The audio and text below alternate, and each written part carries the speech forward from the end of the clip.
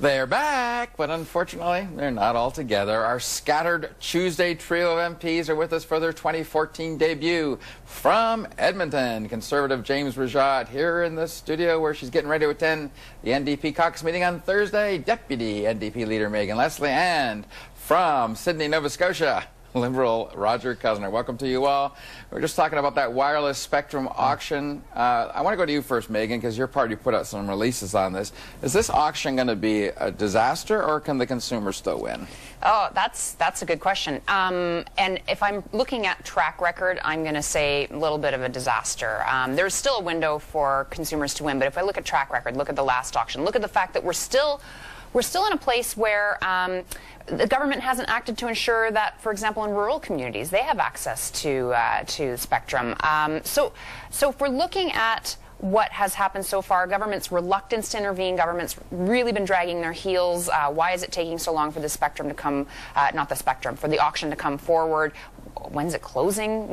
There's some basic things we don't know. So I'm a bit skeptical. We'll see how it plays out. You. First question of the new year, and you're already skeptical. Skepticism. Roger Cuzner, are you a glass half full or half empty kind of guy when it comes to wireless spectrum auctions? Well, past the glass, I think it's a kick in the pants to James Moore. I think it's a kick in the pants to the government, and probably to the government for a number of reasons. It's a kick in the pants to the taxpayers. When you look at the money that they've spent, over $9 million advertising, really as an attack on the three major Canadian providers, and this is the outcome. I think it's a bit of a surprise, but I think it's also going to be a big surprise to the finance minister, because he had suggested and probably already factored in the big windfall from the auction, from the spectrum auction, and I don't think that we're going to see that in this round. Okay, James, a kick in the pants, and is Jim Flaherty going to be upset with the result? No, and in fact, if you look at the last spectrum brought in much more than expected in terms of revenues to the government. But the important thing about this for your viewers is it ensures that Canadian companies can provide more services, faster service to Canadian consumers. So in the end, the consumer will win. I think James Moore has spoken very articulately on that. I would actually say I'm perhaps a bit of an anomaly in the political world. I actually think we have a very competitive industry here in Canada. The consumer is generally well served by the competition we have from the companies in place. And these companies are major employers in my riding and across the country. They're major investors in terms of charities across the country. So we actually have a very, very good industry. Could it be better? Could service be better in some areas? Absolutely. And let's work with the industry on that. That's what Industry Minister James Moore is doing exactly. But I'm a half glass full kind of guy, Don, as you know, so I'm looking forward to the auction very expectantly. I might send that clip to my bosses at Bell Canada. Thanks for that, James. But I do want to bring up another clip that you might not Speaking of improvements. You might not find too much fun. Stephen Harper, his first question as the opposition leader back in 2002 with James Rajat in the background of this clip, said that given the growing evidence of widespread waste and mismanagement of government advertising business and the fact that the government's incompetent handling of the advertising and sponsorship is already under review, will the Prime Minister stop the waste and abuse right now and order a freeze on all discretionary government advertising? Now that's kind of ironic, because right now Stephen Harper's facing a challenge because of the fact he's put $2.5 million worth of advertising out there on this Canada Jobs grant that really hasn't even started yet. I got to ask you, James, on this one. Isn't that a bit hypocritical for the Prime Minister to denounce the Chrétien Liberals so forcefully, and now he's doing exactly the same thing, in fact, in some cases more so? Well, I think you have to look at the advertising in question. I'm frankly disappointed that Canada Jobs grant has not thus been taken up with respect to by the provinces or provincial governments across Canada. In my area, with businesses, I was just at an economic development luncheon here in Edmonton. It's the #1 issue. I mean, Ledcor, the company I was sitting with, said the #1 issue in terms of challenging with economic growth is finding enough people, the right people who can fill these positions. The Canada Jobs grant in last year's budget, I thought it was an outstanding idea in terms of getting the private sector, getting the company, the federal government, the provincial government to each kick in about $5,000 each in terms of ensuring that we match people with the jobs, because that's one of the biggest crises we have, is we have people without jobs and jobs without people. So this program, in my view, is the best way to address that. And so I would say it's less a concern with the advertising. I think it's a concern that the provinces have not jumped on this and grabbed this and said this is a program that we want to work with the federal government on. So that's I guess my greater disappointment on that issue, Don. New year, he still avoids the question as well as the last year. Megan, though, I mean, question is advertising dollars for a program that doesn't exist that the Prime Minister, when he was opposition leader, condemned. Yeah, liberal Tory, same old story. That quote's amazing. I almost wish that I would just hold it up and that could be my answer. Well, it's in the Huffington Post right now. I should credit them. They dug it up. Yeah, they dug it up. They did a good job. It really is incredible that $2.5 million was spent on a program that doesn't exist, and add that to the $100 million spent on the Economic Action Plan. And we've seen polling results saying that 95% of people who have seen the ad, if in fact they have seen them, aren't compelled by it to actually take advantage of what it purports to offer, something that doesn't exist, but they're not even compelling enough. And there's, you know, it's the same old, same old. So the PM criticizes, or sorry, he wasn't the PM, the opposition leader, Stephen Harper, criticizes Chrétien's government, then does the same thing. Then we have Justin Trudeau stand up in the House. This was beautiful. Right before Christmas, he stands up and he's talking about, oh, the Conservative scandals, they've become what they once mocked. And he sits down defiantly, and it's like, well, you know, Justin, he was actually mocking the Liberals. So, like, it's the same old with these two. You can't trust them. Right, Roger.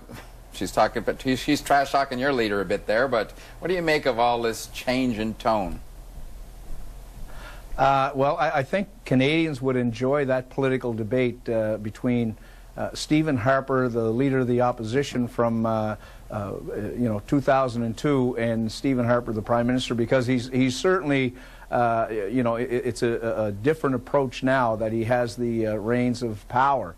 And they did beat up the, Liberal governments. I was part of a government in 2002. The total amount spent was $111 million on advertising that year. But don't forget, that's in the wake of 9/11. That's in the wake of Mad Cow, and information had to be shared with the Canadian public. But, to advertise, programs that don't even exist, I don't think you'd see McDonald's or Tim Hortons advertising for a product that they don't have, or a product that isn't close to being ready. This is still a ways off, but to see the amount of money that they've wasted, and really it's had no impact on the public whatsoever.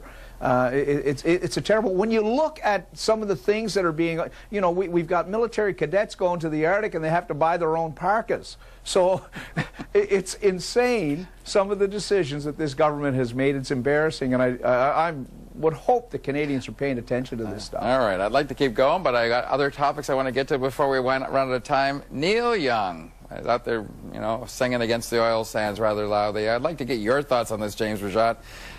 And I think I know the answer that you're going to give. Is this like a rallying cry for a worthy cause, or ignorant fear-mongering in your view? Well, I thought Tasha Karadan had a good article today, basically saying we should actually talk about some facts here. I mean, he's Neil Young. I appreciate him as a singer-songwriter. I have many of his albums, but I mean, in terms of, he's talking about all this oil isn't going to the United States, it's in fact going to China. Well, 99% of it is going to the United States. So I think we should actually talk about some facts on the table with respect to Aboriginal involvement. I mean, I think this industry has been a leader going back to Eric Newell, the former head of Syncrude, in the early days of development of the oil sands, is ensuring that Aboriginals are partners. There's about 30,000 First Nations persons working in that sector itself. I mean, there have been some fantastic partnerships between those companies and First Nations, and that's exactly what they should be doing. They should be developing, obviously, in a sustainable way. And in terms of developing in a sustainable way, I invite people to actually go to the oil sands, go to the site where they show you, and they show the three sorts of reclamation.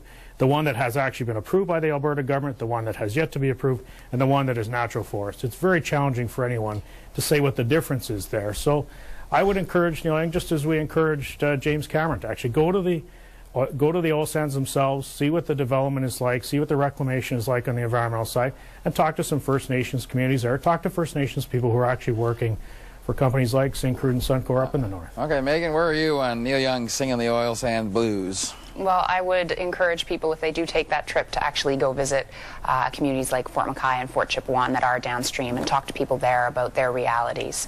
I think that this concert really is a manifestation of what people are feeling across the country. They're frustrated. They're really frustrated with the government. What they've seen our environmental regulations completely gutted in the last budget. They don't have any faith in the environmental regime that exists.